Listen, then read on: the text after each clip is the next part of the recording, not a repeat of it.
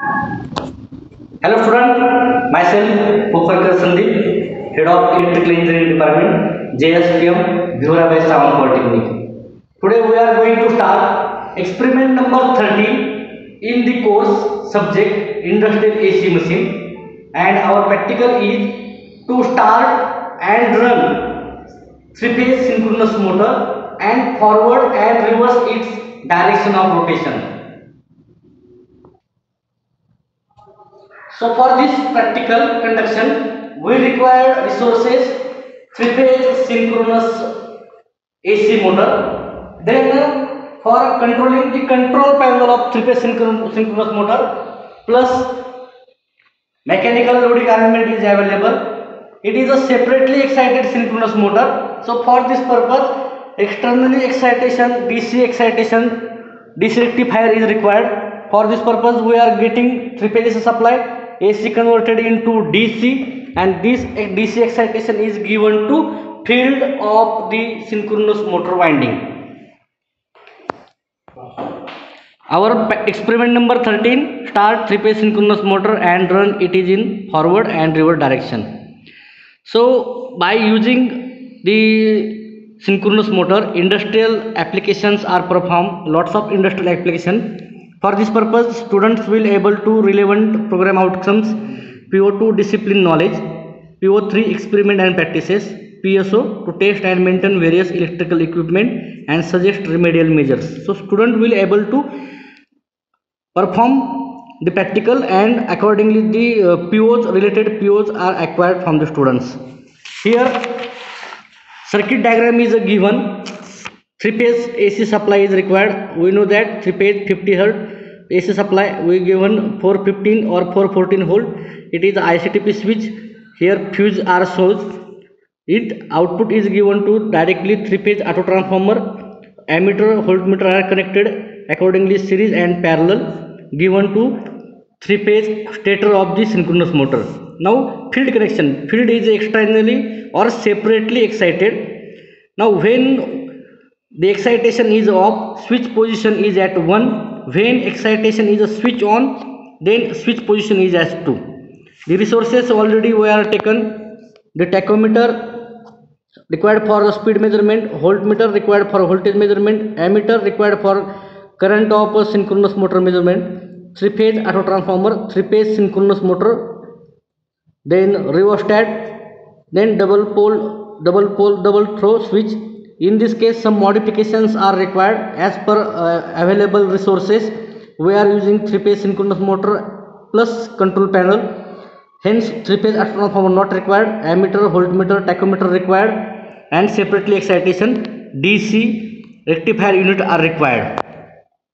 Here is the observation and calculation. Serial number, stator applied voltage means applied voltage volts, line current, stator current ampere. Switch position given 1 and 2.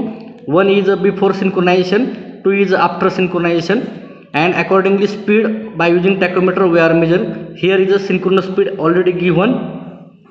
Here in this case, this number of poles is equal to 4. Hence 120 F upon P, 120 into 50 divided by number of poles 4. So by simplifying this, synchronous speed getting required 1500 rpm. Then by reversing, by changing the phase sequence, the direction of a 3-phase synchronous motor get reversed, and now we are going to verify the results, verify how the synchronous motor direction get changed by changing the phase sequence. Now we are going to start our practical. Here first switch on the supply. Whenever supply is a switch on, then first reset the button. Multimeter should be in a on condition.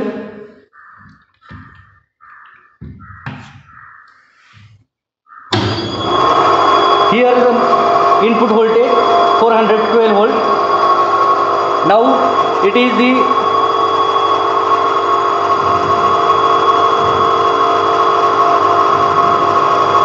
here 2.26 is a synchronous motor current, and now we are going to apply the rated voltage.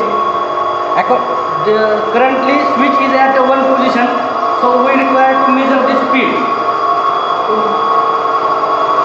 We require to go into speed. The speed is now 771. Now we are going to start the DC excitation separately. Here DC excitation is given. We are giving 220 volt, and now induction motor converted to in a induction mode to synchronous mode. Now speed become increases. Now the synchronous speed is going to be above the 1000. It is a 6-pole synchronous motor. Hence its synchronous speed is a 1000. It is a given beyond the synchronous speed. 6 synchronous motor current is given by digital ammeter. Now here is a supply voltage 415, and accordingly we are going to now the reduced excitation. Then switch off the excitation, then shut down or off the motor.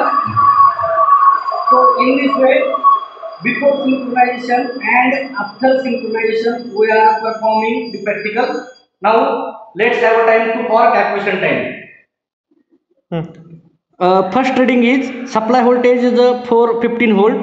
Second, its current is a 3.1 ampere. Switch position is at 1, means before synchronization. At that time 770 rpm is our the speed of synchronous motor. Now whenever we are switch to position 2, means induction motor going to the synchronization phase. Its supply voltage is a 415. Current is near about 3.680, and synchronous speed means it is runs above the synchronous speed or near the synchronous speed. In this way we are start the synchronous motor, and its direction of rotation is clockwise.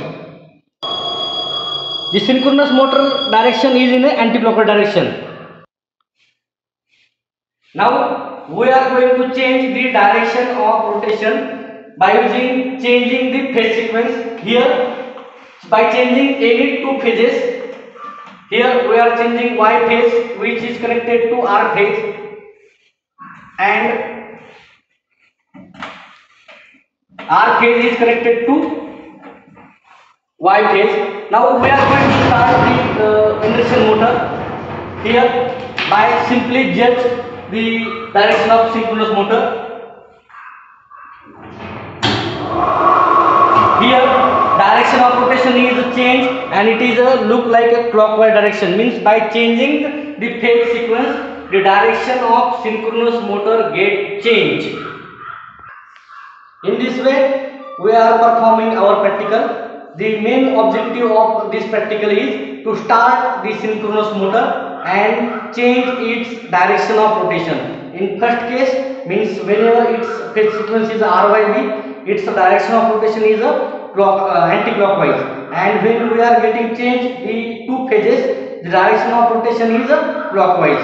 Accordingly, before synchronization and after synchronization, we are taking voltage, current, and the speed of three-phase synchronous motor. So in this way our practical is completed. Thank you very much.